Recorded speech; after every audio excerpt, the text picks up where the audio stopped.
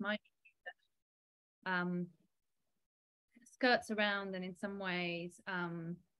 has much to learn from, I would say, the topic of exhibitions, and this will become evident as I get going with my paper. I also want to make a point of taking a little bit of time to thank the families of the artists who I will be discussing today, because it's their work really and their archives are with the families, and it will become evident why this is very important in terms of the argument I'm going to make. And I feel very privileged that the families of Frank Bowling and Sarah Jackson and Helen Phillips specifically have opened their doors to me and have shared their collections and their life histories, and in many ways often their feelings and personal histories. So, which is always a very moving process that one feels very privileged to be part of as an art historian. Finally, I'd also like to thank the Paul Mellon Centre, because most of this research that I'll be discussing today actually comes out of the fellowship that I did at the PMC in London, and which I've not totally been able to use. And so this is another reason why I'm very happy to be presenting today. And it feels like the ideal context for this research to come out. So, Giulia, sorry, just one thing before you start, because there has been a request from the audience, if you can raise your voice just a little bit, if you can. Yeah, is this better? I think for me it's better, yes. Thank you. Well, if not, you can always just stop me and let me know, and we can do a little bit of troubleshooting. But in the meantime, writing intersectional histories that attend to the legacies of empire means moving through institutional archives imaginatively and perhaps with a degree of irreverence. We know that archives are, to use the terms of Jacques Derrida, sites of death and amnesia, where complex social and cultural dynamics are systematically amended, reified, flattened, and erased. We know too from Saidiya Hartman and other post-colonial thinkers, too many to mention, that institutional archives make for unreliable yet powerful witnesses whose claims to the truth require rigorous unsettling, and to cite the work of Ariella Azoulay, unlearning. So with this in mind, and given the focus of this conference on identity and exhibition histories, I would want to ask, how does the study of national exhibitions and collecting practices aid the project of reorienting the discipline of our history towards a more just and ultimately more nuanced interpretations of the past? When unequal patterns of inclusion within the art historical canon have been shaped by the acquisition practices of museums and research institutions wedded to national agendas, can intersectionality be successfully cultivated within the analytical and archival framework of the nation state? In a time of rampant nationalisms, and I'm speaking from Britain and beyond it, should we not seek testimonies that put pressure on the logic of national belonging in order to emphasize the idiosyncratic nature of artistic production and of national cultures more broadly? In other words, should we not seek to unlearn national histories? I begin with these methodological questions. I also like to move further.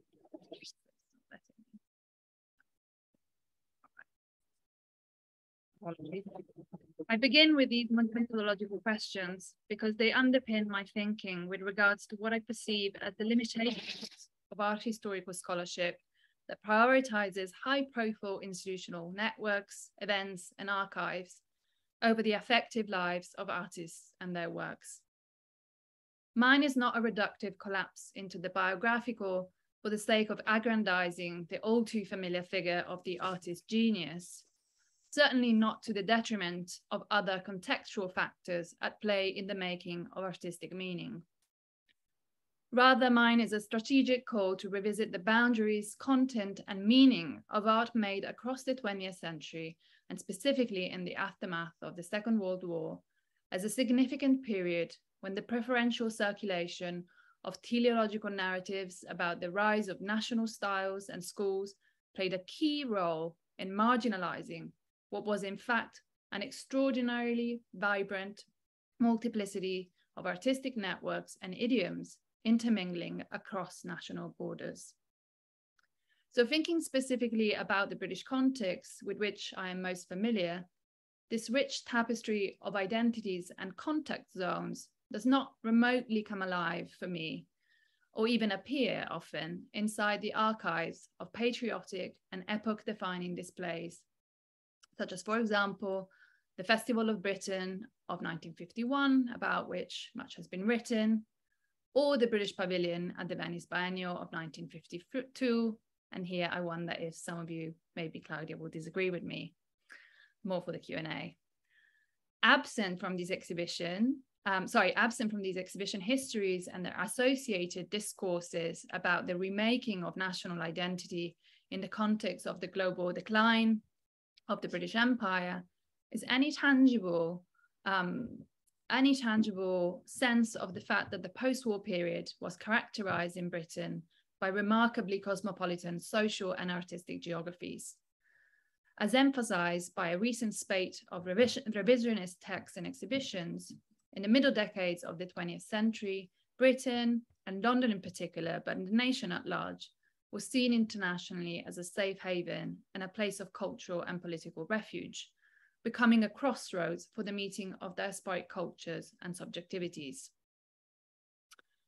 So last year, for example, this politically meaningful narrative about the idiosyncrasies of modern British society and culture was foregrounded in the Barbican exhibition, Post-War Modern New Art in Britain, 1945 to 1965, whose remarkable success depended precisely on the curatorial team's choice to move away from an established cast of characters and narratives about the nation, in order to turn instead towards the realm of embodied and affective intimacies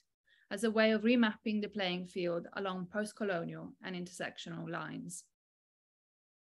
This led to the spotlighting of previously undervalued artists and archives, including, for example, that of the Welsh painter Sylvia Slate, whose highly entertaining and very moving romantic correspondence with the younger art critic Lawrence Alloway was used to contextualize a number of works, including this extraordinarily lavish and thoroughly irreverent for the time, in fact, it couldn't really be shown at the time, portrait of the young critic in bridal drag. Equally, audiences across the board welcomed the inclusion of Jean Cook, whose pictorial records of the horrendous psychological and physical abuse she suffered at the hands of her husband, John Bradby, offered harsh insights into the domestic scenes associated with Bradby's success as a prominent member of the so-called kitchen sink school of British realist painting. So I cite these examples because they point to how romantic, or at least for me, they point to how romantic and effective relationships can shed light on histories of post-war art that are not only more inclusive than previously acknowledged, but which matter a great deal in establishing the continued relevance and potency of this art historical period. This is an argument that I developed more fully in an article on the early figurative paintings of the British Guyanese artist Frank Bowling, which, as you can see, take reproduction, childbirth, and other sexual and libidinal entanglements as their primary subject matter. As is often remarked in the literature on this painter, his trajectory was emblematic of a wider trend whereby artists alighting from different parts of the Commonwealth and specifically from the Caribbean received initial exposure and support in post-war London.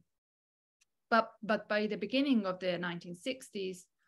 already felt pressed to seek opportunities elsewhere after being excluded from a string of major institutional shows that went on to define the discourse around mid-20th century British art. The socio-historical significance of these arguably racialized exclusions partly explains why scholarship on Bowling tends to prioritize the institutional setting for the production and circulation of his early artworks over their sensual and affective qualities. although these are clearly, manifestly, their chief subject matter. This is especially unfortunate, as these very qualities, which are textural as well as iconographic, hold key anti-racist insights and imaginaries that put into serious crisis the meaning of nation and national belonging for this period. On this point, it is worth bearing in mind that the works in question emerged against the backdrop of rising nativist anxieties about the growing visibility of interracial unions in 1960s Britain, at a point in time where the rhetoric around the association between whiteness and Englishness was sharpening its teeth. As Stuart Hall recalled in his autobiography, miscegenation came to be the overdetermined element in this pattern of thought, invoking older structures of feeling in which the racial taint worked as a kind of contagion, as bad blood, passed on in the making of mixed-race children. Graphically explored in paintings like Abortion and Afternoon Nap, these themes come to a head in a subtler fashion inside Mirror, a monumental canvas that I want to offer as a template for a method of inquiry centered on the study of what I call diasporic intimacies. Mirror is a psychologically and compositionally dense scene that signals at once Bowling's disillusionment with the British art world and the breakdown of his marriage with the English author Paddy Kitchen. Others before me have examined in detail the mosaic of stylistic references that make up this domestic interior as a tongue-in-cheek parody of the various movements that dominated the institutional discourse about British modernism at this time. So briefly, Bowling blended elements of op art inspired by Victor Vasily, British pop a la Richard Hamilton, along with a series of recognizable citations of Francis Bacon's existentialist approach to figuration, along with other references. And in so doing, he essentially demonstrated that he was able to pander to the aesthetics favored by the institutional British art world, whilst also making a point about his exclusion from a cultural milieu and economy that by this point he fully understood as being biased along ethno-nationalist lines. So this has led Leon Wainwright to describe Mirror as a self-portrait of Bowling's marginality, an incisive summary that takes into account the fact that the artist features not once but twice in the composition. First, as the devilled character hanging in the top right, and then again as the evanescent presence at the bottom of the spiraling staircase around which the whole scene pivots.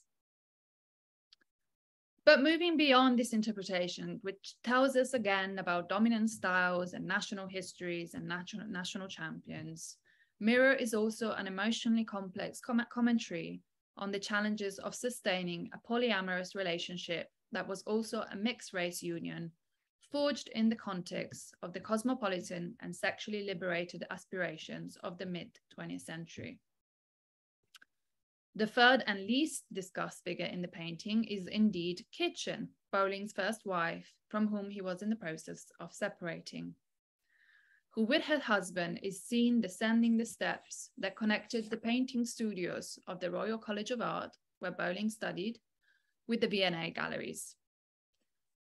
Like everything else in this scene, this setting is highly symbolic, representing at once Bowling's crushed dreams of institutional ascent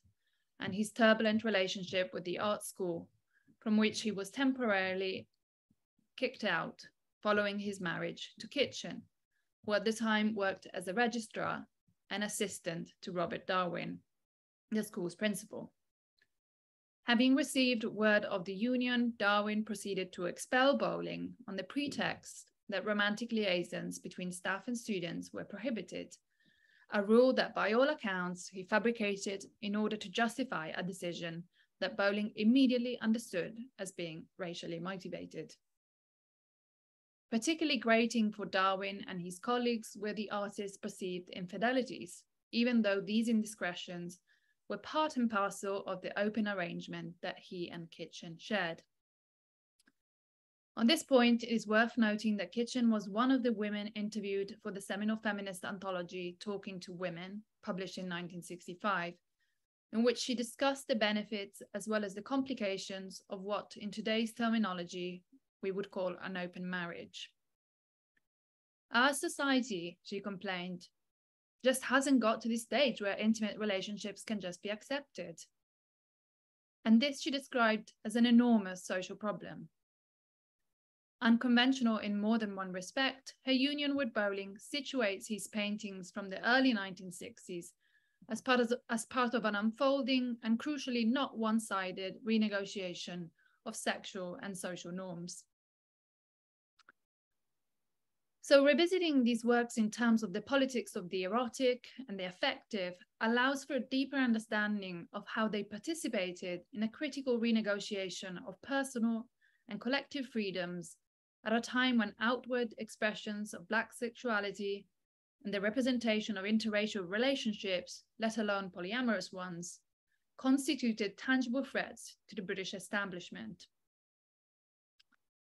But beyond this, privileging the field of the diasporic intimacies, not merely as a subject of iconographic inquiry, but as an analytical framework, has the benefit of opening up uncharted historiographic pathways that allow for intersectional relationships, images, and feelings to come to the fore.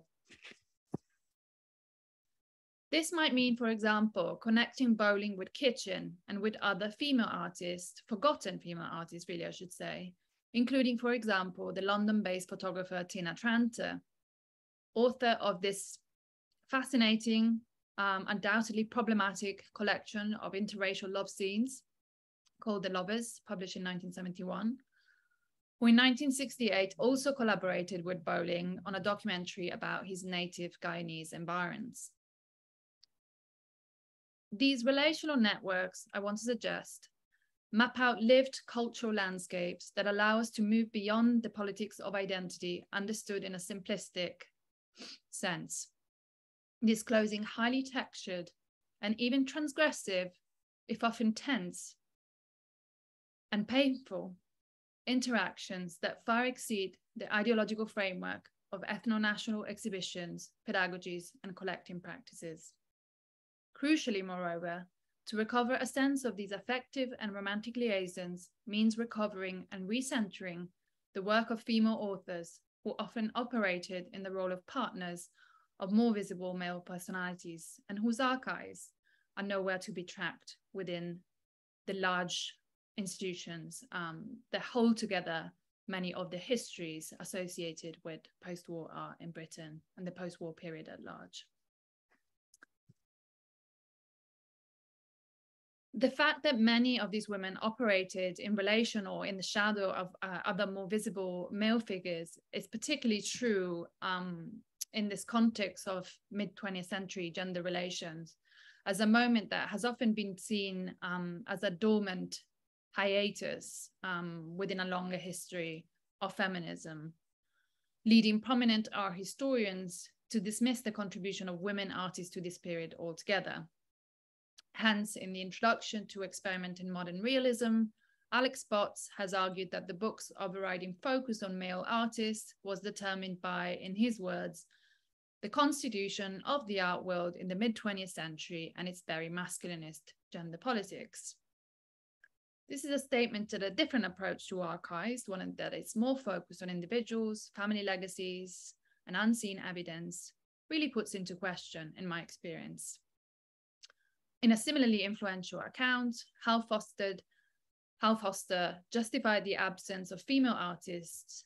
in his book, The First Pop Age, by contending that, quote, women could not act as its principal subjects of pop art, in large part because they were conscripted as its primary objects, even its primary fetishes, meaning that they could have no part, no agency within this field of pop art because they were really the object of desire represented on canvas, which left no space for their subjectivity. And although this claim clearly speaks to the visual economy of many works associated with British pop art,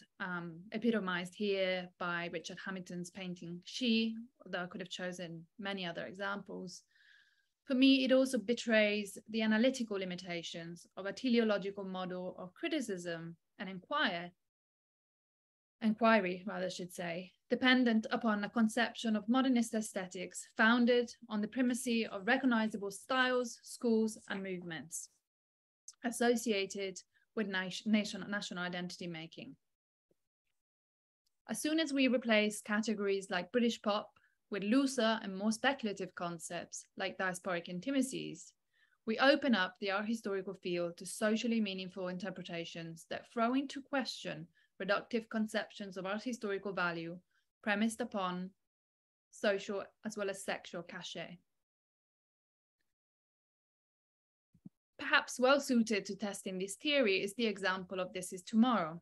a canon-making exhibition that opened in the summer of 1956 at the Whitechapel Gallery in London, and that went on to define the look of mid-20th century British modernism. It may even be said that it's the most famous exhibition associated with the formation of a post-war British identity in the 1950s. Although 10 teams participated in the show, each presenting a collaboration between an architect, a sculptor, and a visual artist, the event came down in history for the two installations of the independent group, which were associated early on with the emergence of brutalism and pop art. So this is a familiar narrative with roots in the initial reception of This Is Tomorrow and pervasive ramifications in the secondary literature. Really very little work has been done to try to move beyond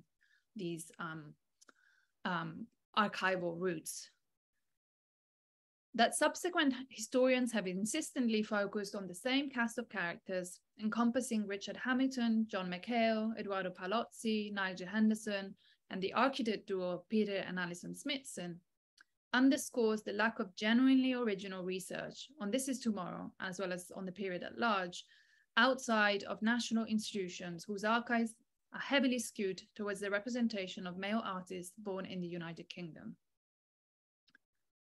Yet as many as 3 women participated in the show as contributing artists: Helen Phillips from California, Sarah Jackson, born in Detroit as the daughter of Jewish Polish immigrants, and the English constructionist sculptor Mary Martin, who today is the more well-known name in association with her husband and frequent collaborator, Kenneth Martin. Not officially included in the exhibition, but involved in its making, was Magda Kodel, the Jewish Hungarian refugee who at the time was at the center of a love triangle with the English composer Frank Kodel and the Scottish visual artist John McHale, both of whom had in different forms contributed to the so-called pop pavilion at This Is Tomorrow, and whose intimate liaisons are yet to be explored in relation to the forms of erotic agency at play in the exuberantly visceral aesthetic of Kodel's paintings. Formerly Magda Lustigova, she had met Frank Kodel as a Jewish refugee living in Palestine, and with him had come to London, where eventually both had become involved with the independent group. Frustratingly, however, Kodel's idiosyncratic background and aesthetic vision placed her mostly out of sight in the voluminous literature on the group. And for me, this is a real shame, as her paintings, whose subjects she repeatedly compared to organs in the process of transplantation, offer a powerful symbolic narrative for a period marked by diasporic and often traumatic patterns of migration that saw the desiring body become a vehicle of healing and belonging. Different forms of mobility compared to Magda Kodel were enjoyed by Sarah Jackson and Helen Phillips, 2 American artists who had traveled substantially with the support of state-sponsored scholarships before marrying respectively the English designer and architectural theorist Anthony Jackson and the English painter and printmaker Stanley William Heiser. And yet they too fell by the wayside in the secondary literature. Phillips' case is particularly regrettable, given the quality and range of her sculptural and printed output. not to mention the visibility she enjoyed in her lifetime, something that is nowhere reflected in the institutional archives of the three countries where the artist spent the most significant and most prolific parts of her career, namely the United States, England, and France. If these gaps in the official record point to the gendered constitution of the mid-20th century art world, as Potts and Foster would have it, they also speak of the challenges involved in incorporating the legacies and bequests of artists who in the lifetime were highly mobile within the logic, of incorporating the legacies and bequests of artists who in their lifetime were highly mobile within the logic of national art histories and collections. So these are all pictures taken in Helen Phillips' home by me, and therefore they're not fantastic, and I apologize for that. It is telling in this respect that Tate Britain owns multiple artworks of limited national significance, in my opinion, by Phillips' husband, William Stanley Hayter, while important sculptures made by Phillips for display in the United Kingdom remain, I guess, in the private home of one of her descendants, where they remain understudied and under-acknowledged by the wider scholarly community. So this begs the question of what does nationhood mean within these collecting practices, and how has it changed or should change over time? Among the pieces that I saw when I visited Helen Phillips' descendant and estate keeper is the sculptural maquette that in 1951 won Phillips the first prize for the French contribution to the unknown political prisoner, a national sculpture competition organized by the ICA in London and now recognized as a landmark event in the history of post-war modernism. Hence, you would expect this object to live a more public life. In her later years, Phillips acknowledged that her reputation had suffered from what she called a lack of geographical focus. I never wanted to be the best sculptor in France, the best sculptor in America. I never wanted to be that because I don't believe in it. I don't think it's that limited, she stated in an interview with art critic David Cohen, adding, I like to be part of something. It was important for me to do it, to make it. And then she goes, for a quarter of a century, I lived with a man for whom it was a necessity to be center stage. My main focus was making something. So in these statements, the idea of success, of making it in the transnational art world, is equated to the act of making, of creating sculptures. And crucially, both goals are presented as having been hindered by a marriage with a more visible male artist, who acted by turns as her most reliable champion and her most challenging obstacle. And it is this uneasy dynamic, finally, that I choose to read into Phillips' submission for This Is Tomorrow. Realized at the invitation of the architect Erno Goldfinger, himself a Hungarian Jew who had moved to Western Europe in the 1920s following the fall of the Austro-Hungarian Empire, the original sculpture was made in balsa wood, and its abstract configuration conjured two entangled bodies in the process of wrestling each other. Being relatively lightweight, the piece was shown hanging from a thread, a choice designed to present the piece in constant motion, and which for me elevates it to a fitting symbol of the relational and unstable nature of identity, as I have been defining it throughout this paper. It is certainly remarkable that surviving documentation of this now lost sculpture features Phillips posing with it in a ribbed dress that echoes the sutures of the balsa wood, further suggesting that the artwork acted as a kind of self-portrait or double for the artist. A replica, cast in metal, was later produced as a token of friendship and gratitude for the collection of Erno Goldfinger and his wife Ursula, herself an artist and keen admirer of surrealist art. Their modernist house at 2 Willow Road in Hampstead remains a testament to the importance that marital and romantic relationships played in shaping circuits of art production and appreciation in post-war London, often providing a viable, if undoubtedly fraught, avenue of expression for talented women artists, and collectors. Sorry, Giulia, just to let you know, 2 minutes more. No, I'm finished. Thank you. Amazing. So I'm just going to repeat that sentence because it sounds like I have time.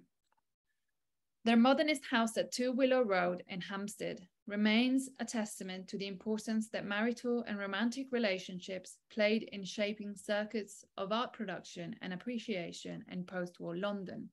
often providing a viable, if undoubtedly fraught, avenue of expression for talented women artists and collectors. Today, 2 Willow Road is managed by the National Trust,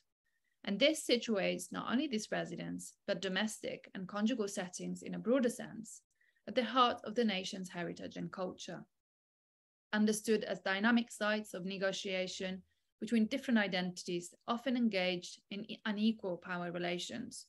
These intimate settings are precisely where a more intersectional, diasporic, and more faithful history of the nation might be reimagined. Thank you.